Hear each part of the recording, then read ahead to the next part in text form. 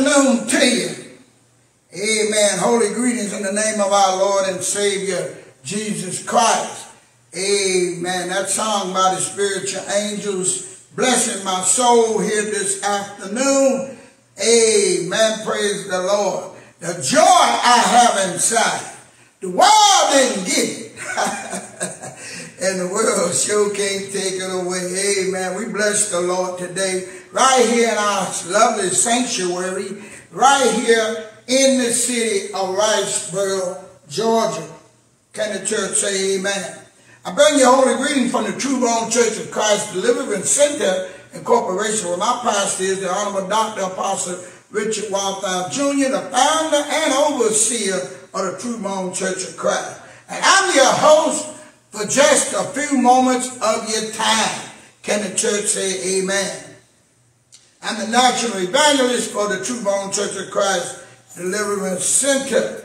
Amen. And we thank you, amen, for tuning in.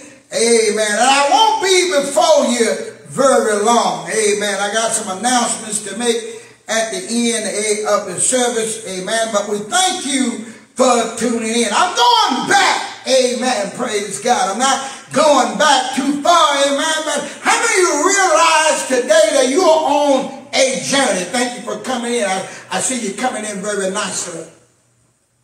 How many of you realize that you are on a journey?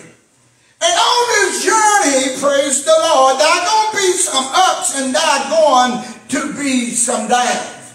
Amen. Praise God. And what I want to leave with you this evening, amen, praise God, is that, amen, you are probably in a storm right now. Or you just came out of a storm, or you're about to go into a storm. What I'm talking about, I'm talking about the storm of life. Let me be very clear with you this evening. I don't want to, amen, hold you long. I'm not talking about a physical storm. I'm not talking about a hurricane or a tornado.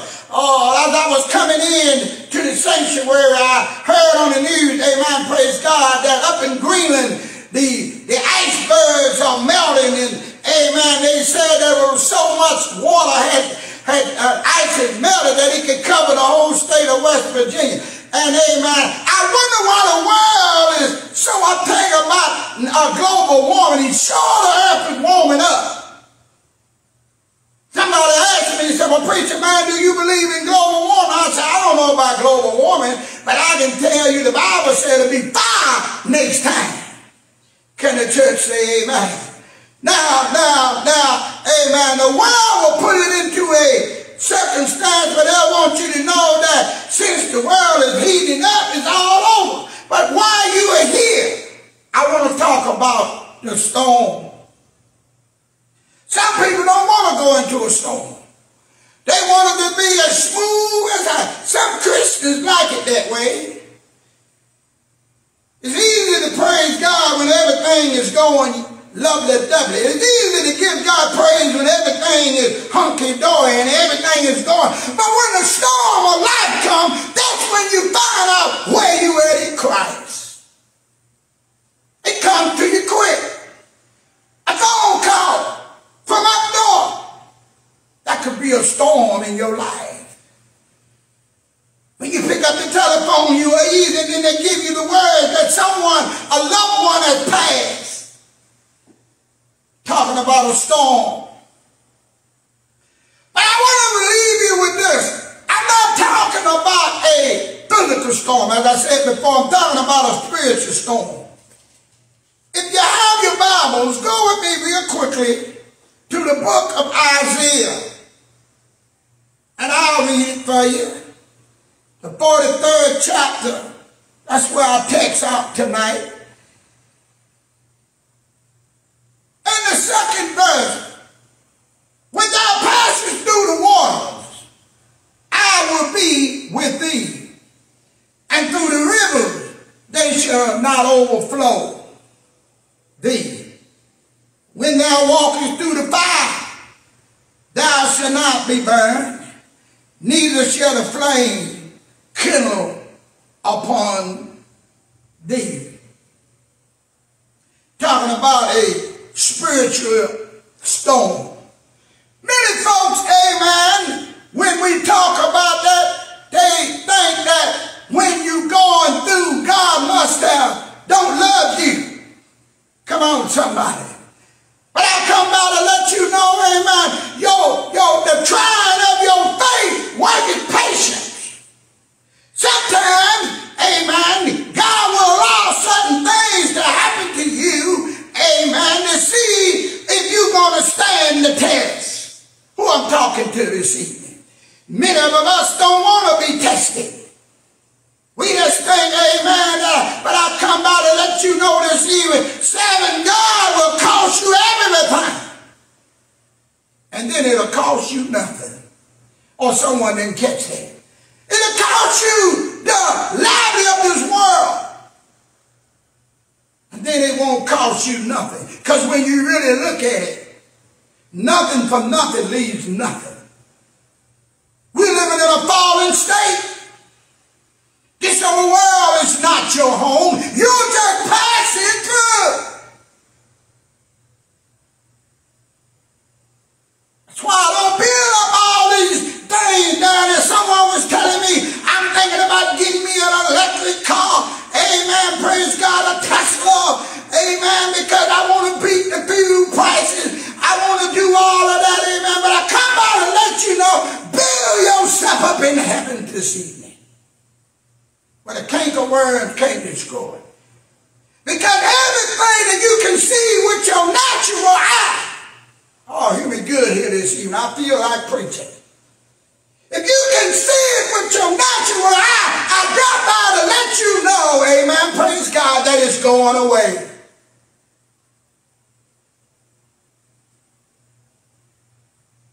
You can't pack that 10-room house in no casket. That car you're driving ain't going nowhere. Many people are falling in love, amen, with a false tradition. I got to have it where I can get it. I want you to know, amen, praise God, you're only a test. Sometimes, amen, the Lord will have you to go through a spiritual storm, amen, till you can gain knowledge. The Bible said, my people perish for lack of knowledge. That's why he said, study to show thyself approved. A lot of times we don't want to go through the storm, amen. When it's time to read your Bible, the enemy will bring things up to me. Maybe be your children, oh, that's a storm. Well, it may be your job, oh, that's a storm. It may be your occupation or whatever you're going through this afternoon. But you got to take time, amen. You got to persevere and press your way in. Because if you don't press in, you'll be pressed out. The enemy know that tonight.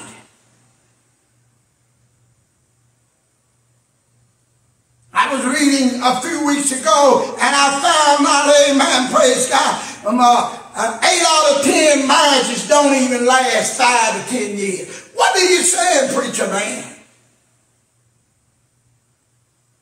8 out of 10 marriages, let me say that again.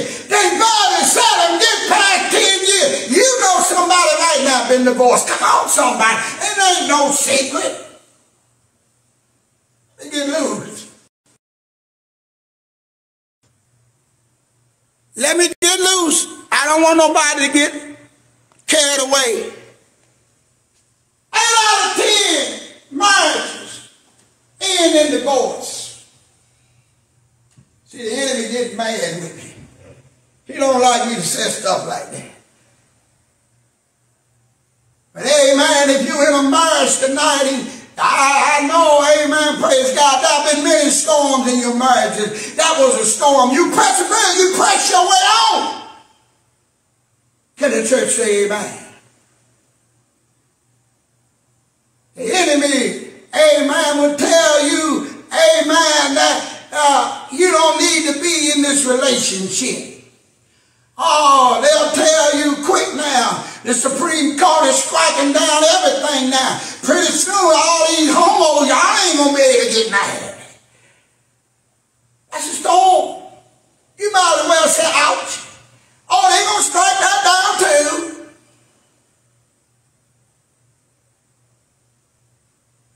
God didn't make Adam and Steve. He made Adam and Eve. So I guess the Christian conservative is going to strike all that down. But I come out and let you know, don't let the storm of life stop you. Keep serving the Almighty God. Going through a storm is just like being in a fire. Sometimes God will put you in a spiritual storm so he can get the glory. Did you hear what I said? Sometimes he will put you in a storm for ye can get the glory. So he did with Job. So he did with Peter. So he did with Moses. Abraham. Everybody's been tested. So what about you? We have gotten to a point now we don't want to be tested. As I said before, these storms come to you quick. The newsman will tell you there's a hurricane coming up I-95. It'll be here Wednesday morning. Everybody packing up and getting to higher ground. Well, you have to wonder when they say this physical storm is coming. Everybody packing up and getting out the way. But I'm telling you right now, there's a spiritual storm coming in your life. That just shows you looking at me right now. You either in the storm right now, or you going, or you about to go in, or you just came out. Your life is constantly. The enemy, he's made a bet if I can just pour more on this thing, if I can just keep this child of God down, he won't persevere, he won't press as well. But I come by to let you know this evening, God said, I'll put no more on you than you can bear. If he take you to it, he'll sure not bring you through it. You got to remember this quote in the book of Isaiah. Let me read it again. When you pass it through the water, I will be with thee.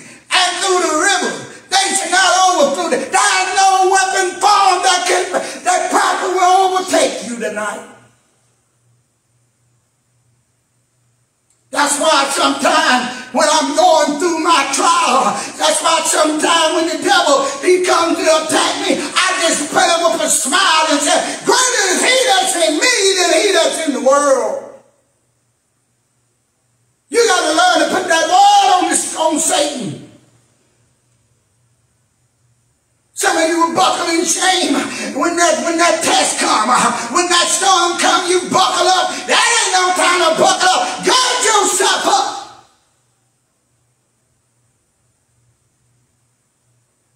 Gird yourself up when the storm comes. Take it with a stride. So like when people fast, want everybody to know they fasting. They come in there, what's wrong with you? I ain't eating nothing all day. But the Bible says, whatever you do in secret, God will reward you openly.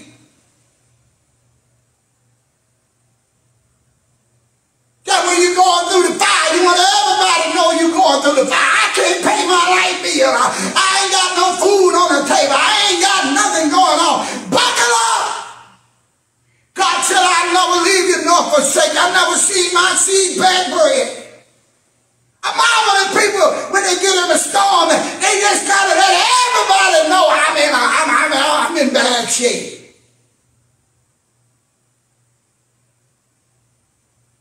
They want everybody to know I'm in bad shape. Well, what's the matter? Oh, my daughter's going through. My son-in-law got shot. My job cut my pay. And it's always problem. But I want you to know, as long as you on this earth, a man, the Bible says, a man that's born of a woman is born of trouble. You claiming the Lord Jesus Christ tonight, you gonna have spiritual trouble. Be prepared.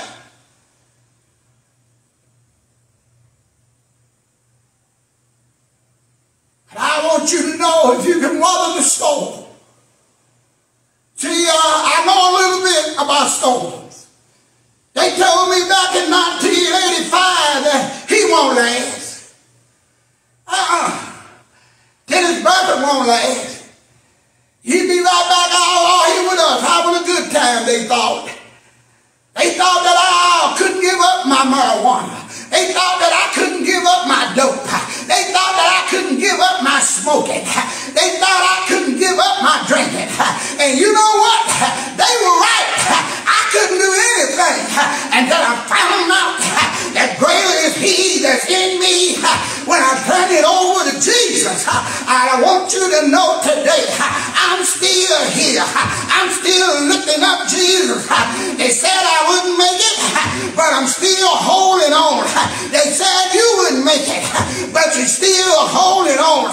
If you're a child of God, you've been through the storm. I drop by to let you know there's another storm coming. He's riding on a cloud, and every eye shall see him. But I heard one lady tell me, she told me years ago, she said, when I see him, I want to be just like him. Who I'm talking to? You may be asking yourself tonight, why not me? I want you to know when you're going through a storm, the Lord increase your vision. How many of you realize the Holy Spirit allows you to see what the world can't see? The Holy Spirit allows you to hear what the world can't hear. That's why they look at you funny. You wonder why they're looking at you funny. That's why they're looking at the disciples so awkward.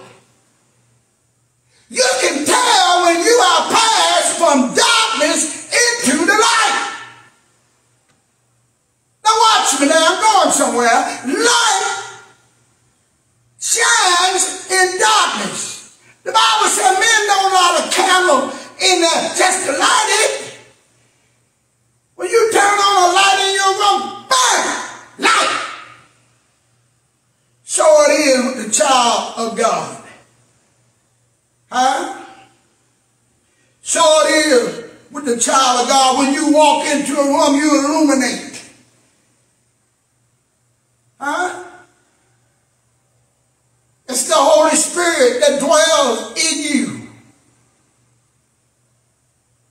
And you thought, well, they don't like me because what I'm wearing. No, that ain't the reason. They don't like me because of what. No, they don't like you because you came from among them. You separated yourself through the word of truth. Truth is in you.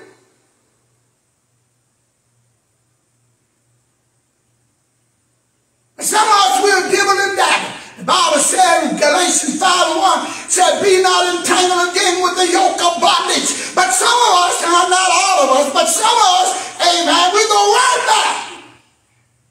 Just like putting a suit on a pig. How many of you know you put a suit on a pig, after a while he go waddle right back into the mud? That's how Christians are. You dress them up, they go right back. Why? They haven't got rooted. They haven't got rooted in this word. Now, Paul said you consume milk of the word. You got to eat the word.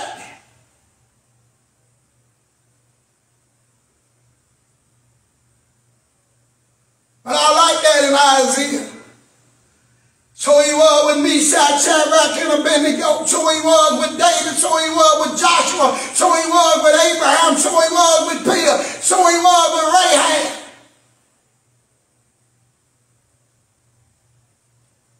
Huh? So he was with them, so he is with you. He's right there. You can feel it. He's right there. Come on, somebody. See, the enemy has made a bet. He's betting that you won't understand what you have. Like I said a few weeks ago, amen, your word of God is a weapon. You got to know how to use the word. That's all Jesus used was the word. And if Jesus doesn't use the word, what about you and me? talking about a storm. You got to trust God in a storm. God hears and answers every prayer. Not on your timetable. How many people say, I'm just sitting here waiting on the Lord. Abraham started to wait, but he couldn't wait. Huh? Y'all know the story. I'm just sitting here waiting on the Lord. Wait now, he said. Some folks don't know how to wait. God taking, hey, look here, God taking too much time. I got to do it myself. I want a family, but I got to do it myself.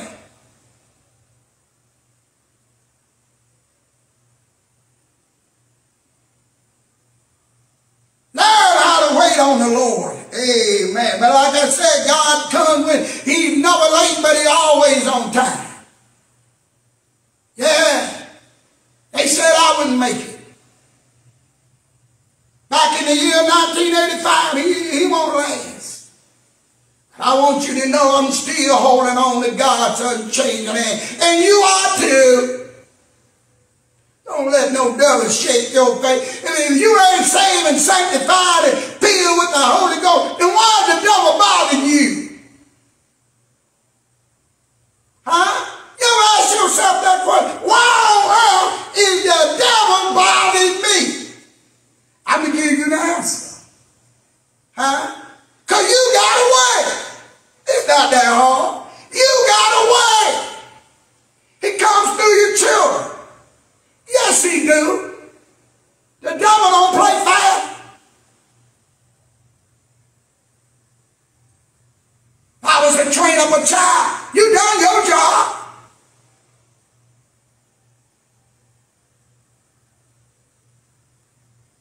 You done what the Lord asked you to do. Keep on praying, sister.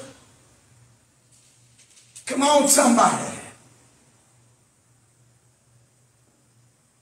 Well, God takes too much time. I need a new job. I need a new car. I need a new husband. Oh, yeah. I got to get me a new husband. I need me a new wife. Huh?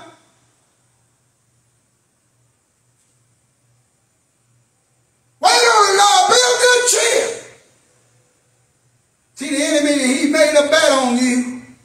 He's betting that somehow, if he can keep that pressure on you, somehow, some way you'll give up. Somehow, some way you will throw in the towel. Some way, somehow you say, that's enough. I can't take it any longer.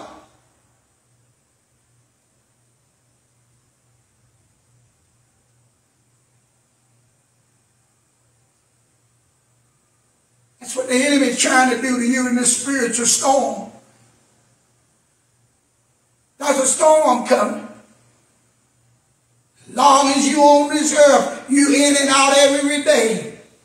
Every day you in and out of a storm. As quick as God, you go in one, God will put you in another one. There's a storm in the Christian world today. Everybody got the buzz. Everybody get new revelation. Can't hardly see anything now. Oh, I got new revelation.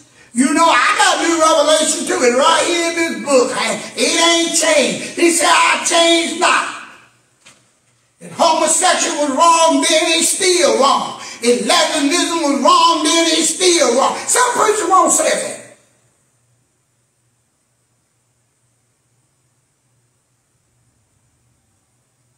Some people say, well, preacher, man, you ain't got no problem. Yeah, I got loved ones that are homosexuals and lesbians. That's right. I love them right on. You do too. But let me be very, very clear. God loved them as Sodom and Gomorrah. I'm always people say, well, that's in the Old Testament. You've been hearing a lot about that lately in the storm. Well, that's in the Old Testament. Jesus said, I didn't come to destroy the law, to fulfill the law. Huh? If it was wrong then, it's still wrong. I don't care what them crooked politicians say.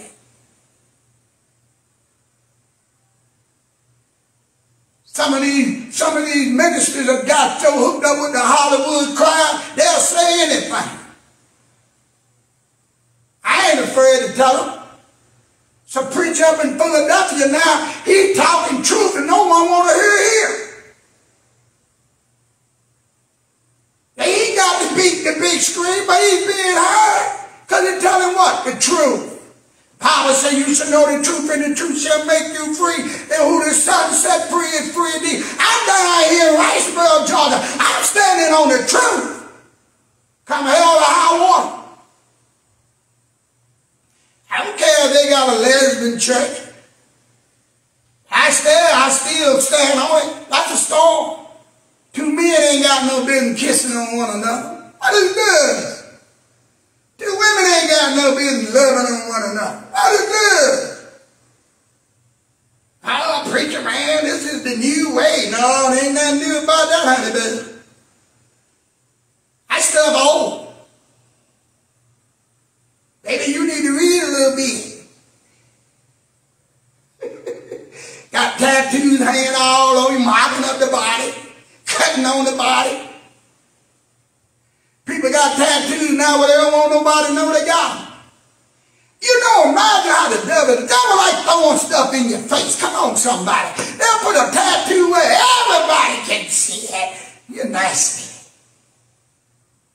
Don't get mad with the preacher, man. I just right. You want to get mad with me? Get mad with the mega preachers. Because I don't say what they say. Huh? They've been trying to get me off of Saturday Night Live ever since I got on it, but I'm still here. Why? Because God won't be here. Somebody's scrolling down. Somebody's scrolling down right now on KPT. Somebody's scrolling down right now and they're hearing the same thing.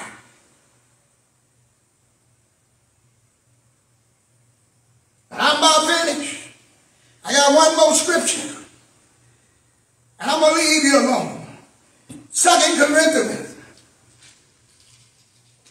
2 Corinthians 2 and 9. One of my favorite scriptures. But it is written, oh Lord have mercy, eyes have not seen, nor the ear heard, neither have entered into the heart of man the things which God hath prepared for them that love him. I dropped by to let you know this afternoon that after the storm,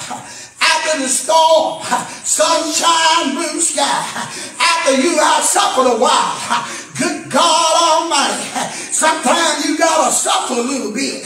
Sometimes you got to go through the fire. I dropped by to let you know, have you ever seen a hurricane come down here in the Southern Empire, right here in coastal Georgia? After the storm had passed by, here comes sunshine, blue sky. I go away to prepare a place for you, that where I'm at, you may be also. He said, in my Father's house, there are many, many mansions. If it was not so, I wouldn't have said so. I don't know about you this afternoon, but I've been in the storm. I'm passing through. I've been in the storm too long. Good God Almighty, God has brought me through, but I'm still pushing my way on. I'm still on the battlefield.